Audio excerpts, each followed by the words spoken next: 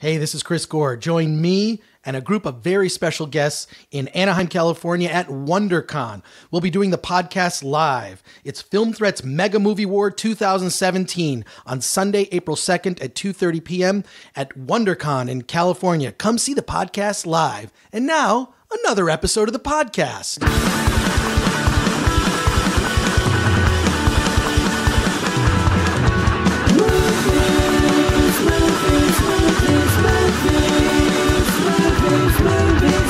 Welcome to the show. I am that Chris Gore, sometimes known as Chris Gore and that Chris Gore. Joined as always by Anthony Ray Bench, lead film critic for FilmThreat.com. How you doing, Anthony? Doing great, Chris. How are you? Now, I said lead film critic for FilmThreat.com, but you may or may not have a future on the podcast. Yeah, we did a poll.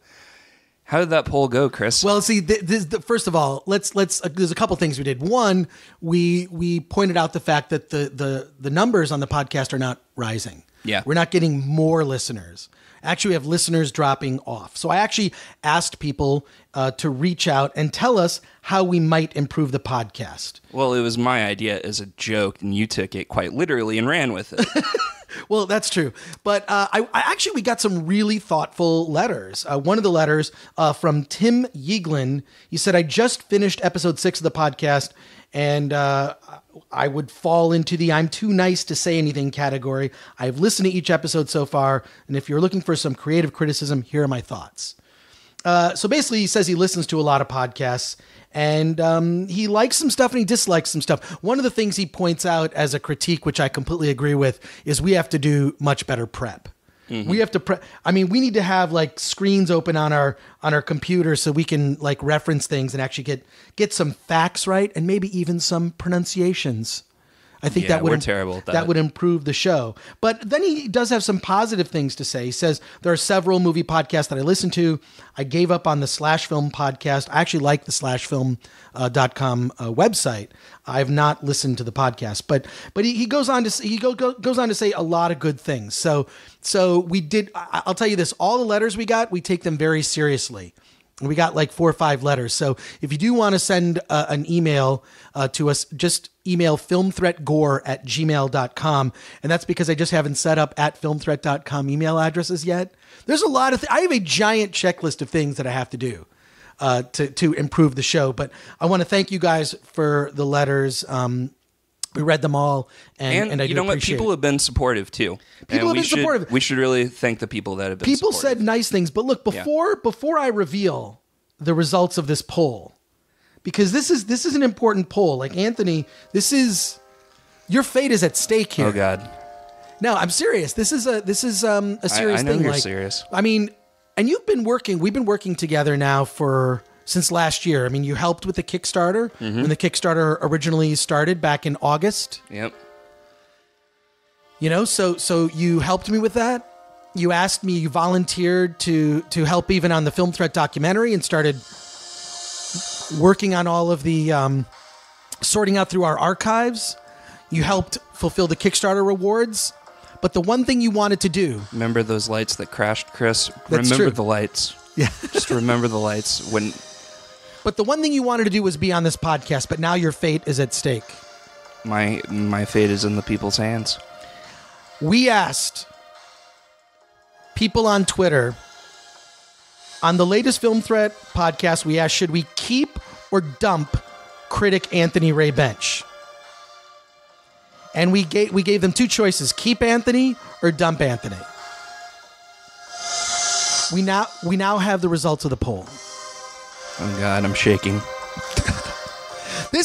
Look, I feel like we're being very democratic here, right? You know, this is part of the democratic process. We're giving choice to the Film Threat podcast listeners. The people have a voice. Here are the results of the poll. Are you ready to hear them? No, but go ahead. All right, I think that tension is enough. Oh, it didn't get to my favorite part. Okay, here we go. And here are the results. Keep Anthony or dump Anthony? The final poll results are... You ready to hear them? Yes. Okay. It's 62% keep Anthony, 38% dump Anthony. Anthony, you are here, still on the show. All right. Suck it, haters. Yes. Suck it, haters. Yeah. So here, but I don't know. But in order to really be democratic, I think that what we should do is, I think you should speak 38% less, just as a way to. No, I think that was. Whatever. We turned it into a fun poll. I'm glad the results are keep you. Because I was worried for a second. I thought, wait a second, if we do this poll, what if people really don't like you? Yeah, it's hard to tell sometimes. Yeah, it really is. In my personal life as well. Uh-huh. I just don't know how I come off. Oh, stop it. You're a very, very positive Eeyore. Aw, thank you. But before we start talking about movies this week, we've got a lot of indie films to talk about. We're actually going to go to a movie and then talk about it after, because I think one of the comments we got, we're just going to accept the poll. We aren't going to investigate into Russian hackery. No, yeah, exactly. How many Russians voted in that poll? No, but look, it was that's a majority rules. I mean, that's 62% is pretty good. So well, thank you everybody, and for the people that voted against me, I'm coming for every single one of you. I'm kidding. We are going to try to improve, and we are going to try to find more of a flow. Yes, more of a flow and an outline to the show. But one of the things people said that they really liked, and I actually agree with this, I think that there's too much that goes into producing a podcast where you put on your cans, you sit in front of the microphone in a perfectly hermetically sealed environment so it's nice and quiet and so that it sounds perfect, and you do your show. And there's some podcasts that I think are overproduced. Oh, yeah. Yeah, so we definitely we've been playing it a little too loosey-goosey, but I do like getting out in the field. I like going to film festivals. I like going to conventions, comic conventions like WonderCon, which we're going to be at WonderCon Sunday, April 2nd, 2:30 p.m. Come to the panel for our live podcast tape recording. What was the best part of school? Going on field trips. Exactly. Yeah. So we're going to be doing that a lot more with the Film Threat podcast, with sort of a portable rig that we can take to movie theaters and whatnot, because I'm certainly not getting invited. I'm not on a lot of screening lists. I will say that. We have to pay for our tickets. So, maybe if we could line up the ArcLight Cinemas as a sponsor, they would comp us some free passes. Maybe. Let's hit them up. So what you're saying is we're not VIP, we're just IPs? We're not VIP. Yeah, exactly. We're just IPs. Yeah. Yeah. I don't even know if we're just Ps. Inconsequential We're people. Yeah, inconsequential. Right. So, we're going to go see a film, talk about some movies. But before we talk about that stuff, I'm friggin' exhausted and kind of hungover. I got to be honest, because last night I went to this Game of Thrones live concert experience, and dude, it was incredible. If you check my Instagram, on Instagram I'm that Chris Gore, or on Twitter I'm that Chris Gore. But I was posting photos from it, and I got there like any concert. When I go to a concert, it was at the LA Forum in Los Angeles. Where the Lakers used to play years ago. And also I've seen several concerts there. I've seen Weezer there. I've seen Nine Inch Nails. And this is fun. I got busted in the parking lot because when you go to something like the LA Forum, drinks are overpriced. A beer is $14, right? That's too much. Cocktails are $14. So I like to bring some roadies. I like to tailgate in the parking lot. Here's what happened at the Nine Inch Nails show years ago.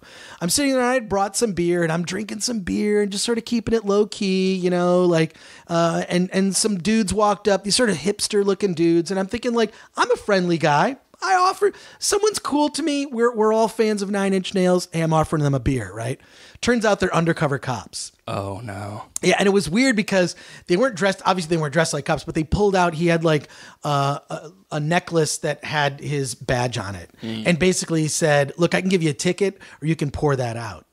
So I poured out my beer. At least he was nice about it. Yeah, he was nice about it. But this Game of Thrones live concert experience. How was it? It was amazing. It was amazing. I am so jealous of you. It was, look, they played some of the major themes live, of course, including the title track for the show, which, that show is fantastic. I don't know if are you a fan? I'm a big fan of Game of Thrones. Okay, cool. So I've read the books. I've watched every single episode many times. New season starts, I believe it's a week before Comic-Con. It's July 17th. Yeah. Yeah. So did they show any footage from the new season? Not at all. No but they teasers? did. Oh. What's weird is I feel bad because if you attended this concert and you are not caught up on Game of Thrones, there were spoilers on these giant screens. So they had like this whole choir. They had an orchestra.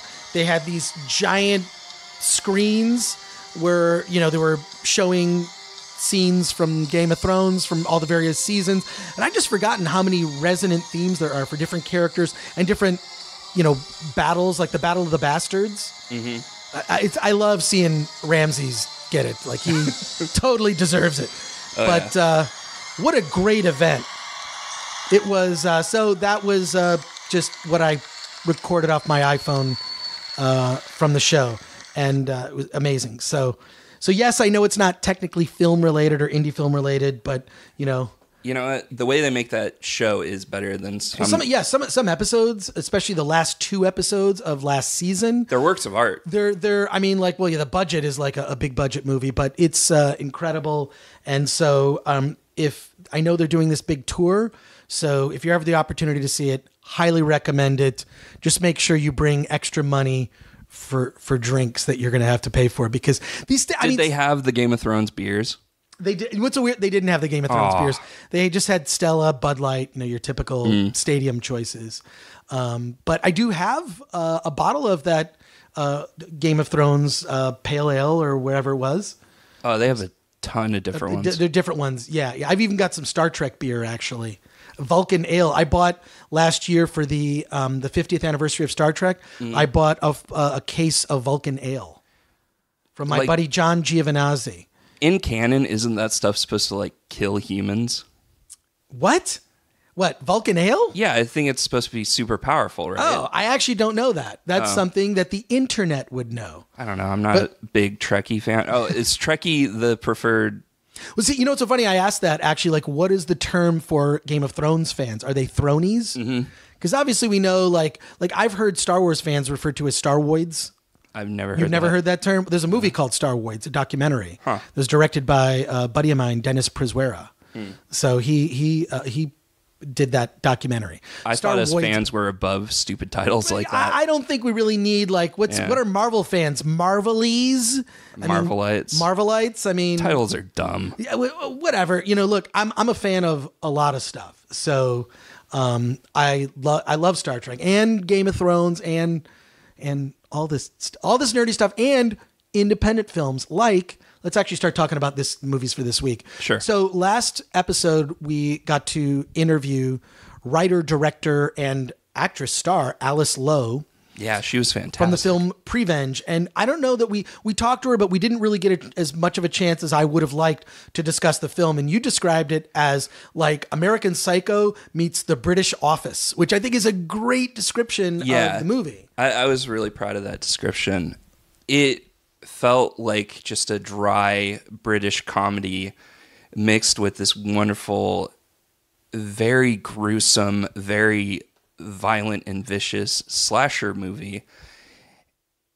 And it was amazing. It was so good. Alice Lowe was so charming and so good in it. And it was amazing that she directed the film while she was, 7 months pregnant? Yeah. She was pregnant when she made it. Obviously, because we discussed it with her. Yes. But what I like about, I think it was very original. We've seen a lot of different takes on the slasher genre, and I think that genre is kind of tired. Yeah. Just in terms of your traditional, I love the original Halloween. I think that was the movie that kind of cemented.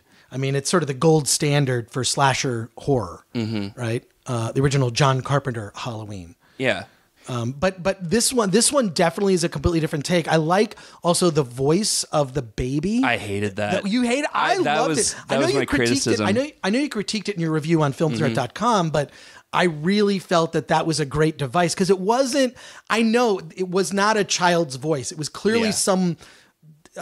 It had been modulated, someone else's voice modulated to sound as if it was a child. But it didn't sound modulated to me. It sounded weird. It was weird. It wasn't. It sounded like a grown woman trying to sound like a child, kind of putting on like a. I thought it was haunting. Mommy. No, I thought it was haunting and creepy and effed up. It was the only thing that took me out of the movie, to be honest. Yeah. Well, what I also loved about it was the way she portrayed her various suitors. So here she is, she's a pregnant woman, and I mean, look, guys in general are just creepy. Yeah. Right. So these were creepy guys that were trying to get it on with a pregnant woman or come on to her in inappropriate ways. Well, it's interesting because you have one of the victims as kind of fetishizing her, kind of really into the fact that she's pregnant. And you have another character, as soon as he finds out that she's pregnant, he's kind of turned off by it, but also he's so horny that he still wants to get it on. But it's funny because everybody treats her a different way, almost as if her pregnancy is kind of this disgusting disease. You don't want to catch it. Like, yeah. But what I like about it is that she, having made it while she was pregnant, I mean, there was something about it that it just rang very authentic. Mm-hmm. You know, it was very authentically the emotional roller coaster that is a woman in a state of pregnancy, right? Yeah. And so, I mean, look, I have kids, so I have been through that. And you got to be, look, she's the one that's giving birth to the baby. You got to be very understanding. Mm-hmm. So, and yeah, that's the guy's role is just to do whatever she says in that state. To make her feel comfortable, because she's the one that's suffering and going through at least the pain of childbirth. Yeah. And I'm sure there's some rewarding aspects to it too, but I will never know that as a guy. I think so coming from her and in that state, I mean, that's what made it feel so real. Mm-hmm. And it sounds like from when we talked, she made it very quickly. It was very quickly produced. She, pitched it and boom, they made it while she was pregnant. Yeah, they gave her 2 weeks. Yeah. So I like when films are made under those sort of stressful circumstances. And a lot of times when you hear about the behind the scenes production and making of films, it's not always the ones where we got along great and it was such a fun experience and the movie just turns out, It's the ones that made under, really stressful circumstances that can turn out fantastic. And I think Prevenge, highly recommend it. In fact, I really want to see it again, actually. Yeah, me too. So it's well worth it. Speaking of Game of Thrones, we had two actresses from Game of Thrones. Two actresses from Game of Thrones. Gemma Whalen and Kate Dickie. Right. And Gemma plays Theon Greyjoy's sister. Yes. There's that great scene where they first meet up at the harbor. Great scene? You mean creepy scene? Creepy. Well, it's creepy when you find out. He feels up his sister. Feels up his sister. He's like trying to come on to her and then realizes it's his sister. Oh, so she was great at it. She was fantastic. So yeah, highly recommend Prevenge. I just wanted to talk about it more because I feel like we sort of cut right to, we saw the movie, then we were waiting in line to talk to Alice, basically. Yeah, Alice. Yeah, we just didn't get really as much a chance to talk about the film as I would have liked. So I wanted to talk about that. But we've got some other films to talk about here. You took one for the team. You took one for the team and you went and saw Power Rangers. I like how you put that. Yeah, exactly. Yes, I did see Power Rangers. Yeah, I didn't see it. And can I just say, I have never been a Power Rangers fan. It just sort of missed. I'm sure if I saw it when I was a kid, I would like it. Yeah. But it kind of missed. I just missed it. When Power Rangers became popular, I was already a grown up. So I don't. There's no sense of nostalgia for me about Power Rangers. I remember that it was on the TV. So you grew up with Power Rangers though? Yeah, I'm a big fan on two different levels. I remember what it was like when it came out when I was a kid.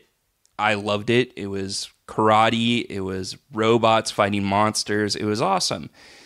Watching it as an adult, it's silly. It's, bad. It's terrible. The writing dialogue is awful, but you love it. You love it. Well, that kind of stuff can be, that's what I'm saying. It's charming. Mm-hmm. Yeah, it's very something charming. that when it's imprinted upon you as a kid, right? I mean, it's why I still love the original 66 Batman television series with Adam West. Exactly. Or a lot of the bad things I saw when I was younger, like Disney's The Black Hole, or Krull. the movie Krull. I mean, gosh, I could list off so many television shows and movies, saw them when I was a kid, and just have an affection for them. The original Toho Godzilla films. Yeah, yeah. Huge affection for those in spite of their flaws, right? Like, yeah, I mean, back then, that was a weekly Toho Godzilla showdown for me. It was exactly. giant robots fighting monsters. Right. They would do a marathon. They would do a marathon of those. So I look, I respect anyone. Like, I'm not going to sit there and insult someone for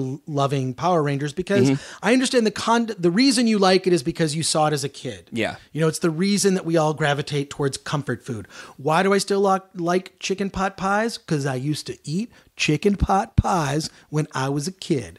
Love the chicken pot pies. So you went and saw the movie. I did. I would have gone with you because we had originally planned we were going to go see it together, but I'm glad you saw it and I didn't have to. What are your thoughts? You know what? It was a poor remake of The Breakfast Club with superhero tropes thrown in for good measure. It wasn't very good. Explain to me what you mean by not very good. Just It's the characters and the special effects. Look, one thing that actually kind of attracted me to see it, because I did actually see the trailer in the theater. Yeah. The special effects look kind of cool. It's like, all right, well, we haven't seen that. The special effects were great in the weirdest places. The robots, the Zords, the fight scenes were all really well done and really great CG. But then you would have these weird scenes where like they would jump off stuff. And it was just really poorly rendered. Like, they couldn't render the humans doing stuff. See, I suspected that it might be too digital. Yeah. This is the thing. See, I would like to see more of this used in indie films. I mean, some of these, off-the-shelf effects are pretty inexpensive. Mm-hmm. And I'd love to see some indie movies utilize just some minor digital effects. Yeah, there's a scene where one of the characters jumps off a cliff and dives into water. Right. And it gets so fake looking. It looks like they just cut to a video game character jumping into water. Do you think that you are the intended audience for this movie? Because absolutely. Absolutely not. This did not have a lot of references and throwbacks to the original. This was a movie made for kids. If I saw this movie as a kid, and I'm going to take my nephew to see it because he wants to see it, this would make me a Power Ranger fan. Okay. As a fan of the original, as an adult, it doesn't have what I want in it. Can I just point out one of the criticisms that came up in the letters that we received? Why the fuck are we talking about the Power Rangers movie on the Film Threat podcast? What the fuck are we doing, man? Come on. All right, but I think your nephew is the right demographic, right? How old is he? Absolutely. He's I'm going to get in trouble from my mom who listens to the podcast. You don't know what the age of your nephew is? He's 7 or 8. He's 7 or 8. Well, I'm sure when it's his birthday, you'll find out Mason. how old the nephew that you're related to is. So, but look, whatever. I feel like it's a popcorn movie for kids. It's not for me, and it's probably not for much longer discussion on this podcast. Yeah, well, you know what? I do have some things to say, because another criticism is I don't explain why I don't like the movie or why I like the movie. See how much we're reacting to all these letters? We got like 4 or 5 letters. We take the criticism seriously. I will say that, how about this? Let's find out how many people actually listen to the podcast. So if you send a self-addressed stamped envelope to the Film Threat office, which is really just a mailbox, self-addressed stamped envelope, you know what that is? You mail someone an envelope with a stamp on it. I'll mail you some stickers. That works. I'll mail you some stickers and I'll mail you something really cool for free that will fit into an envelope. The address for the Film Threat is, you can go to filmthreat.com and it's under the info, or you can, the address is, Film Threat 5042 Wilshire Boulevard. That's Wilshire Boulevard, PMB 1500, Los Angeles, California, 90036. Mail me a self-addressed stamped envelope. I'll send you some stickers and something free in the mail that is undisclosed at this moment. But let's move on from, Power Rangers is a not recommended. I didn't get to tell you why I don't recommend it. All right, let's hear why, but I really want to not talk about this movie. The movie didn't know what it wanted. It didn't know if it wanted to grab the fans of the old ones and kind of play the nostalgia factor, and it didn't know if it wanted to completely ignore the past and do something different with it. It was this hodgepodge of old and new, and it just didn't work. Bryan Cranston, who I love, just came off as an asshole playing the role of Zordon, the mentor of the team. I did like the kids playing the new Rangers. They had great chemistry. They are all relatively unknown actors. I thought that they did great. None of them were super cheesy. Maybe they should have been cheesy because that was the original show's shtick. The effects were great. The ending was cool. It was a giant monster battle. Ultimately, the movie's not for me. I wouldn't recommend it, but kids are going to love it. It's going to inspire a whole new generation of Power Ranger fans. Can we just read your review? Let's go. Yeah. Can you just read your review on filmthreat.com? Yeah, let's move on. Let's move on. And if you want to read Anthony Ray Bench's exhaustive review of the Power Rangers movie. I'm just trying to give the people what they want. It'll be on Film Threat. It'll be on filmthreat.com. So let's move on. There are a couple other movies that you wanted to discuss on the show before we make our way to the movie theater. We don't even know what we're going to see a movie. I don't even know what movie we're going to see. We're going to go see a movie at the ArcLight because it's 3 blocks from my house. I thought we were seeing Life. Yeah. Okay. Well, we might see Life, but I'll tell you this: if there's a better movie there, we're going to pick a better movie. Okay. So, but we're going to talk about some film when we go to the ArcLight. But what else do you want to talk about? Well, I found out recently that they are making a sequel to Super Troopers. And what's it called? Super Troopers 2. So, okay, so here's this begs the question, and we Yeah. started talking about this before we pressed record. Mm-hmm. Sequels that come out far long after the original. I feel like when there's too long of a distance, and there's a movie that's coming out later this year, right? Blade Runner 2049, right? Is it Blade Runner 2049? Yeah. For accuracy's sake, let's try to be accurate. Yep. The sequel to Blade Runner is coming out with Ryan Gosling, of all people, and Harrison Ford, and it's coming out in fall of 2017, fall this year. Did they wait too long? I mean, if they were going to make a sequel to Blade Runner, they should have made it a couple years after the fact. I feel like, for example, Star Wars The Force Awakens, making that sequel so much, I mean, not only they waited so long, here's what bothers me about Star Wars Episode 7 being, they waited too long to make it. Yeah. They waited too long to make it to the point where Carrie Fisher will not be, passed away. Yeah. The Force is with her always. Always. And, they waited so long that, she passed away before they could complete, they haven't even started shooting Episode 9 of Star Wars. And the thing that bothers me about this, the way that they approach, this is the thing that bugs me about Star Wars Episode 7. The 3 will never be reunited. Yeah. Han Solo, Luke Skywalker, Princess Leia will never be reunited on camera. I feel like they probably waited 10 years too long. And that's all we wanted. All we wanted was those 3 characters to be reunited. I know that, they talked about having Luke, appear in the 3rd act of Force Awakens, and then they said it kind of derailed the movie. He really should have been there. Yeah. He should have been there, and there should have been my friend Charles de Lazarico, who's been on an episode of the Film Threat podcast and will actually be on the panel at WonderCon in Anaheim. Charlie will be there. Pointed out that it would have been great if Han Solo didn't die. This is what Charlie said. Han Solo didn't die. He was mortally wounded, right? Didn't die. Luke Skywalker comes in that moment where the lightsaber's quivering and it goes to Rey's hand. It should have gone into Luke's hand, or what should have happened is a green lightsaber ignites in the fog, and out from the shadows comes Luke to put an end to this fight between Rey and Kylo Ren, right? He's just there to end the fight. Han Solo's on the ground mortally wounded, dying, and Luke, grabs him. How we doing, kid? Same as always. You can imagine the Harrison Ford's voice. Same as always, kid. And Charlie came up with that? Yeah, Charlie came up with that. Yeah, why isn't he writing this? I know, what's so funny is that Charlie, look, he works in the industry. He's very polite, but boy, I would pay him to give script notes. He's so good. He will a very intelligent guy. Yeah, he will appear on future episodes of Film Threat, and then also And our panel. And the spin-off podcast Blockbuster Busters. You want me to play the theme again? No, don't play the theme again. It's a funny theme, but look, it's a separate. Once we launch that podcast, it will absolve us of having to discuss the major releases. I feel like we just shouldn't discuss them on the Film Threat podcast. The Film Threat podcast will be more interviews with filmmakers and more talk of indie film. Blockbuster Busters will be about shitty Power Rangers movies that are looking to reboot a franchise.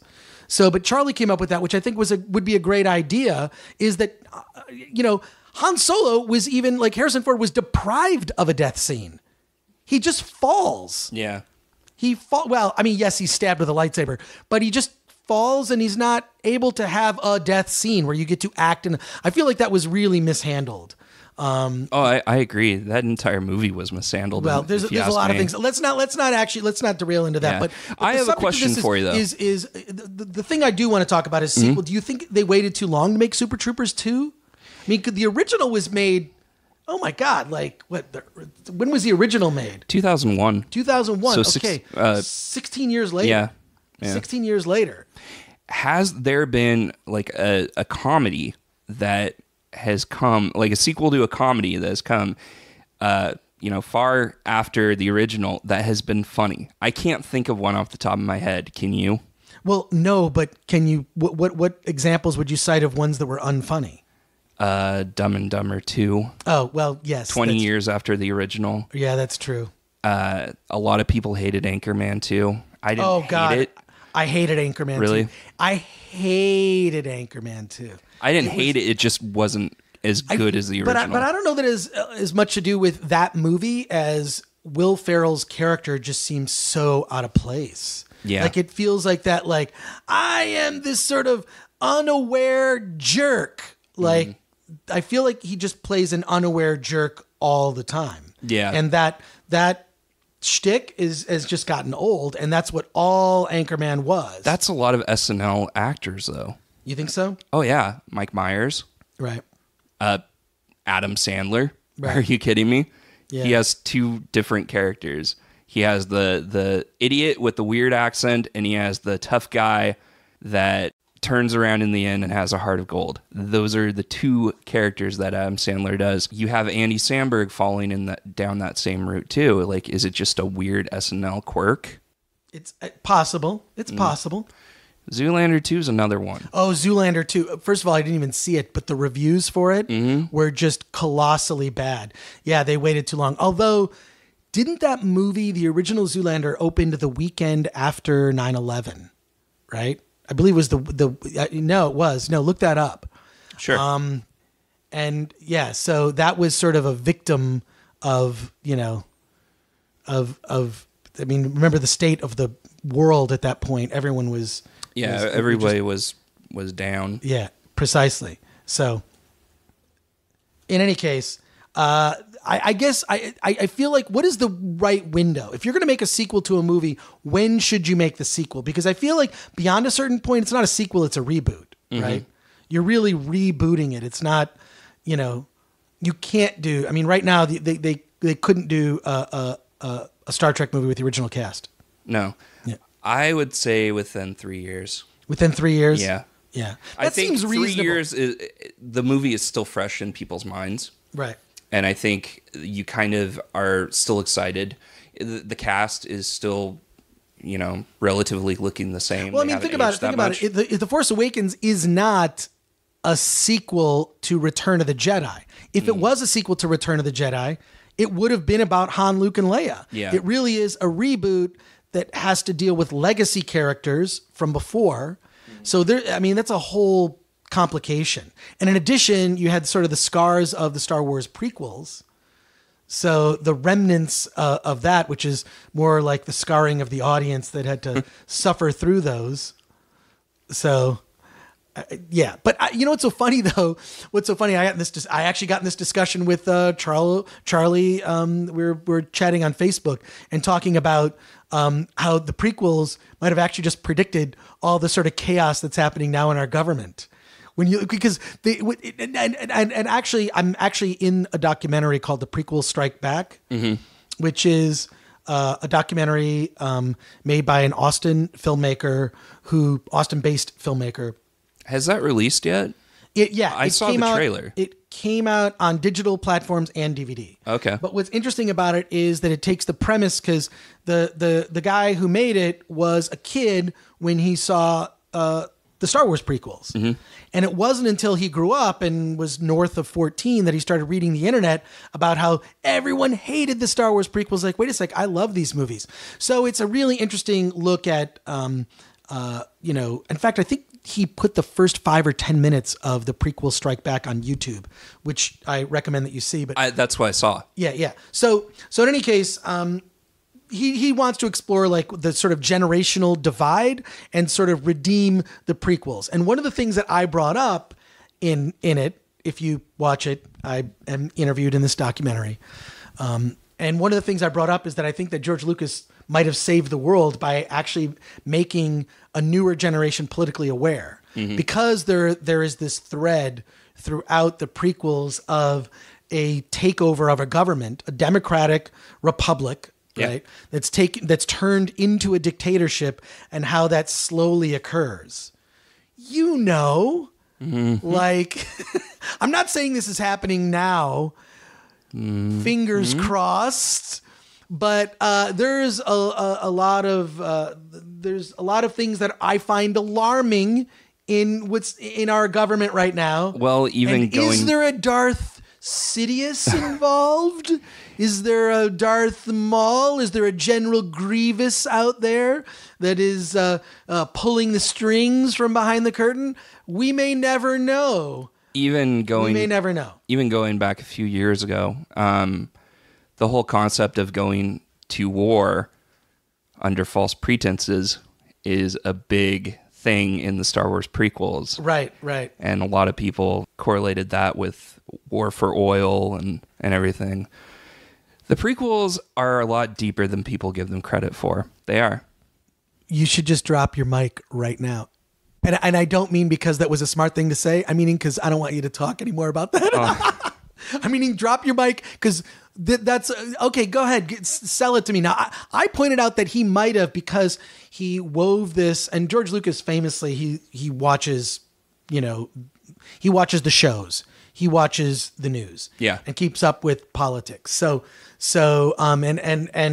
truthfully, I think George Lucas is someone to be admired. He doesn't make it all about him.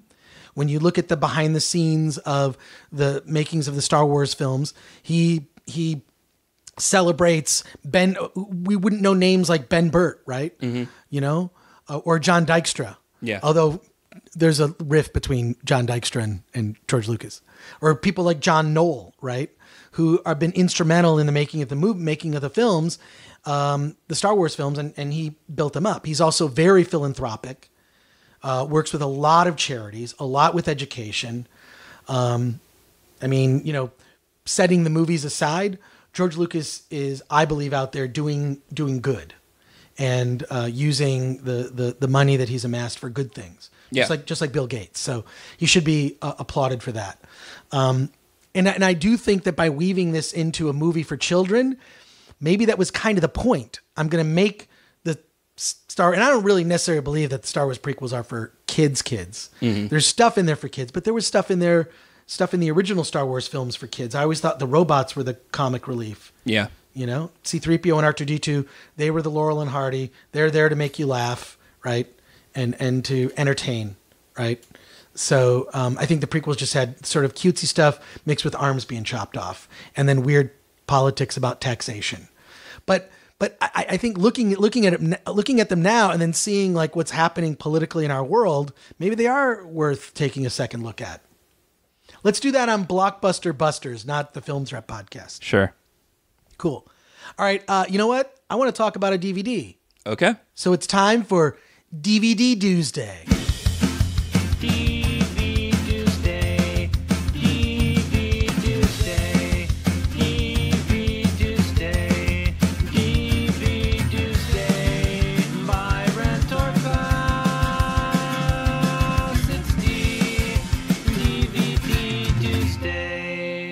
okay, this is going to be a quick edition of DVDuesday because I really only have one film I want to talk about, which I was ecstatic when this DVD showed up at the Film Threat office. If anyone's listening that wants to send Is it Yoga Hosers? It's not Yoga Hosers. It's not Yoga Hosers.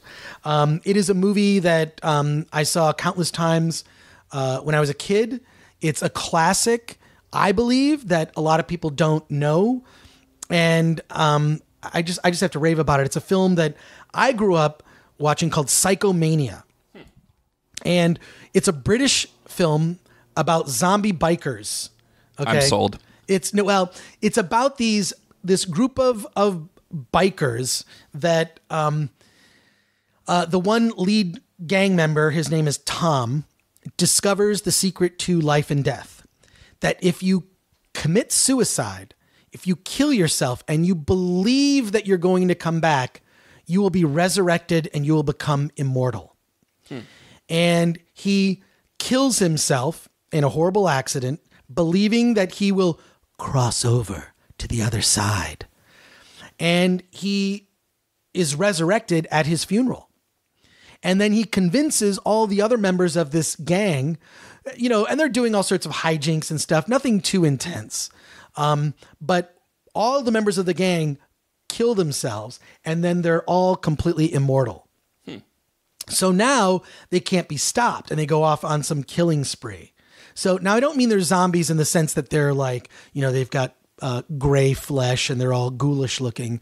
They're just, unkillable. Yeah. So then they go on a killing spree. It's funny. It's got a sort of weird 60s soundtrack, which is pretty cool. And the DVD, which came from this company, Arrow, which it's on Blu-ray, and it's also this film. I should note it's also known. It's under different names. It's known as the Death Wheelers.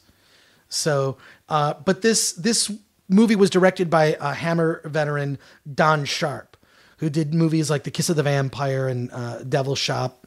The Devil Ship Pirates. What am I saying? Devil Shop. Devil Ship Pirates. And it's highly entertaining. The Blu-ray is packed with special features, and it's the last appearance of the actor. There's no stars in it really, except for George Sanders. And George Sanders, famously, he did this kind of schlocky horror movie, thought his career was over, committed suicide. It was his last film. He committed suicide on April 25th, 1972, swallowing pills in a hotel room in Spain. So, but George Sanders he's awesome in the movie. He's sort of the heavy, right? Well, not the heavy in the sense that he's a recognizable actor that makes you believe the concept. All About Eve. Come on. Yeah. So, highly recommend getting Psychomania on Blu-ray.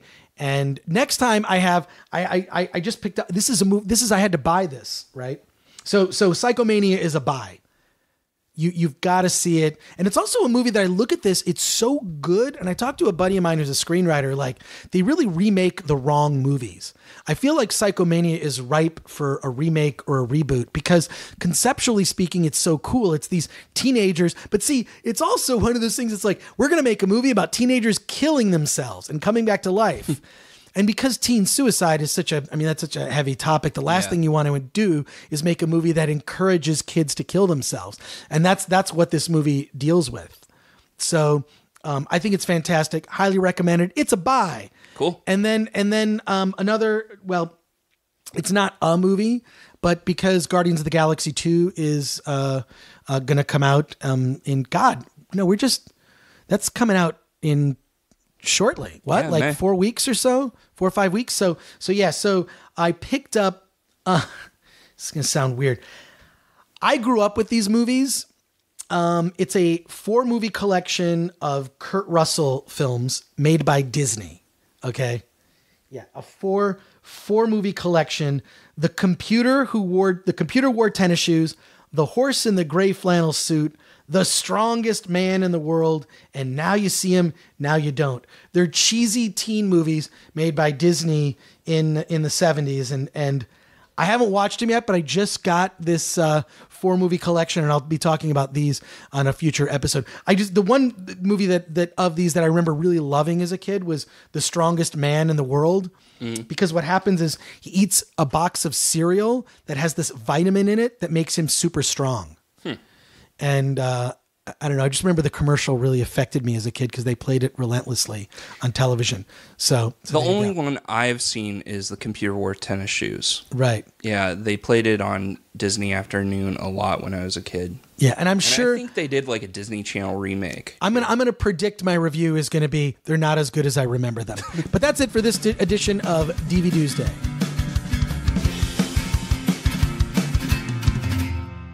All right, I think we've gone through all the films for this week. It's time for Anthony and I to head up to the theater. We're going to walk on over to the ArcLight, and we're going to see Life. Or something better? Nah, we'll see Life. We're going to see Life, and we're going to talk about it right after this. Okay, so we just got out of a screening of Life. Anthony, what'd you think? Well, first of all, we should tell the story, right? Yeah, sure. It's Aliens, or Alien, if Ridley Scott was a Sony director and a hack. Yeah, I mean, look, first of all, a good cast.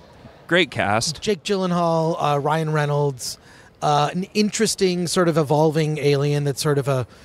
You thought the alien was interesting? I thought it was... You know what it is? Here's what it is. It's a freaking hentai monster. I mean, it was it's tentacled and inspired by something you would see in an hentai animation from Japan. It starts out looking like a used condom. Well, that's true. It does look a little condom-ish. And then it evolves into like a manta ray. Yeah, if you've seen the trailer for Life, you pretty much seen most of the movie except for the semi-twist of an ending. And we're not going to discuss the ending. No. But it is sort of a semi-twist. I thought the ending was kind of clever. Yeah. I'm talking about the very, very end. There is no post-credits scene, just so you know, we checked. What was it? Be moved? Yeah. Oh, yeah, it was Sony weird. Sony has a tagline, apparently. They have a weird tagline, so it's like the Sony logo comes up, then it says "Be moved," which I guess is their tagline or motto for the company. I don't know. It made us giggle. There's a weird sameness about movies that are produced by Sony, like in terms of the way that the sound is mixed, the way that the music is used. There's just a weird sameness, like... I don't know. It's not like they have mandates, but I feel like when I see a Sony movie, it's like, oh, so they're going to have music from certain artists. They're going to things will be used a certain way. The sound mix will be weird. There'll be lots of overused digital effects. And Sony didn't disappoint in this. It pretty much, checked all the boxes of things that they do in all their films. Yeah, I think Sony has the worst digital effects out of any of the studio. Big studios. I hate to agree with you, but yes. So yeah. I mean, this is Alien. Why do you hate to agree with me? I don't hate to agree with you, jerk. Well, I mean, look, this is Alien on the International Space Station. Yep. So it's in the near distant future, not too long from now, where a cargo of soil samples from Mars makes it back to this International Space Station, and it's studied, and of course comes to life and goes on a killing spree. That's all you need to know. That's pretty much, I mean, that's the movie in a nutshell, right? So, and I guess there could have been some likable characters. I kind of thought at the beginning they rushed right into the creature, and we really didn't get a lot on each character. And then you kind of did. You sort of got a little bit of character development that I thought was pretty weak, actually. Yeah, I didn't know anything about the characters except for the guy who had a daughter or son. Yes, his daughter was May, M-E-I. Okay. Yeah. So he had a baby. He saw his daughter born on an iPad, and then it was the Asian gentleman in the film, and saw his daughter born, and then Jake Gyllenhaal played a soldier that was kind of disillusioned and wanted to effectively. Stay in, I mean. He's a guy that had spent the longest time in outer space. Oh, excuse me, you dropped your keys. Oh, I should mention that we're actually outside the. Glad you got your keys. Okay, great, cool. we're actually outside the ArcLight Cinemas in Pasadena recording this little tag to the end of our podcast. So if you hear some weird noises, it's because we're outside right now, and a woman walked away, nearly lost her keys. I saved her. Riveting podcast material. Yeah, exactly. Hero Gore. Yeah, well, so back to the movie. Here's the thing. I love movies set in outer space. I just love, and I like science fiction. I like horror. I like 2001. You're going to think I'm a crazy person. I watch that movie at least once a week, only because I know it by heart.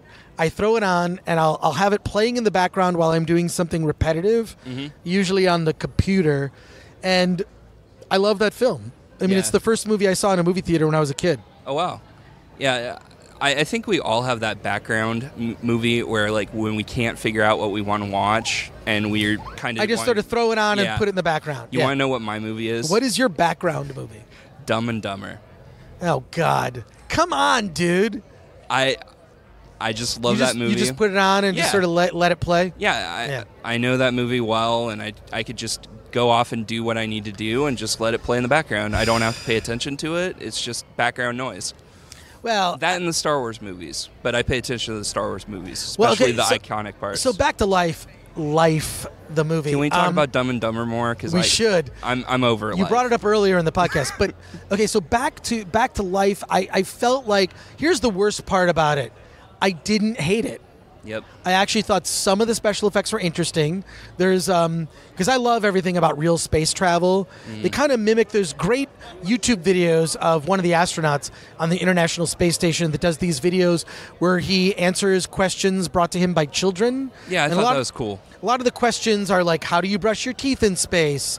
And things like that. So they kind of mimic that a little bit at the beginning. And there's one very long shot. The movie opens with one shot that is just continuous and just keeps going, right? Yeah. So, and then it turned into, for part of the time, it turned into a sort of a low-rent Gravity. Yep. It was a little bit like Gravity, which I thought didn't make a lot of sense. But I like all that real outer space stuff. But we just didn't get that. I felt like the movie was struggling for a theme. It was really just a monster movie.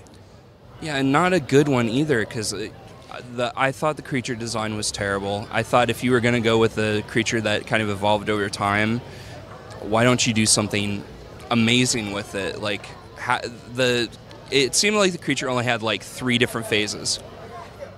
It needed more. I also wished they would have done the Alien thing, and I know I've criticized it for being an Alien ripoff, but the thing about Alien is you didn't know where it was.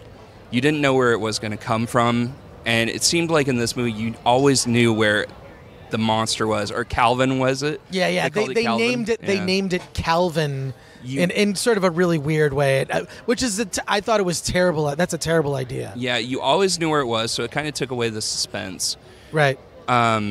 It's one of those movies where tomorrow I'm going to wake up and I'm just going to forget all about it. It's not going to leave a lasting impact. And I hate to agree with you. It fits into that category of movies where I didn't hate it, but I didn't love it. Yeah, so it's sort of right in the middle. It's forgettable. So it's kind of, yeah, exactly. It's sort of milquetoast in the middle, right? Yep. Yeah. Which is the worst. I feel like if we hated it, if the two of us hated it, that would have been kind of fun to talk about. But I didn't completely hate it. It just wasn't remarkable. It was unremarkable. Yep. Life was unremarkable. It just needed a character that we could really root for and get behind. What's weird is, I don't want to give it away. Well, should I? No, I think we should keep it spoiler free. All right, we're going to keep this spoiler free. The most likable character meets its end pretty quickly. Yeah, that was exactly what I was going to say, and you just gave it away. That's not really a spoiler, right? Well, okay. We didn't divulge. We're not. Yeah, there's a character that's like, oh, that's a likable character. I will root for that character. Killed off. Yeah, everybody knows people are going to die in this movie. Right. So yeah. So that's not a spoiler. Yeah, you introduce some people you're supposed to like, and they're off one by one. Yep.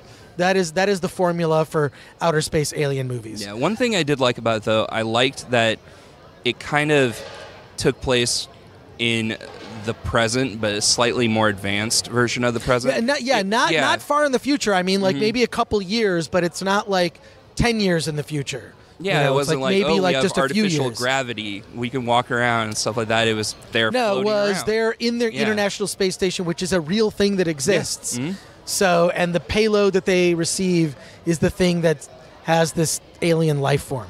But I like that because it creates a challenge for the filmmakers. Yeah. You have to mimic kind of real life and science. And let's leave it at that. Okay, Sure. so, all right. Look, you can find me at that Chris Gore. I'm that Chris Gore on everything.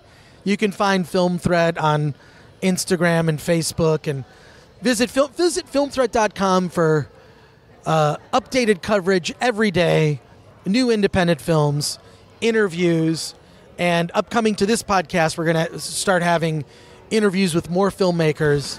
And Anthony, where can we find you? This Game Cheats on Twitter. Why is it that every podcast ends with that kind of thing? Where it's like, and here's my credentials, and follow me at, and blah, blah, blah. I sort of am tired of it. I don't boring know. to me. I follow your lead. All right. Okay, cool. Well, we're going to do it differently. All right. And this is where we say, Let's get out of here.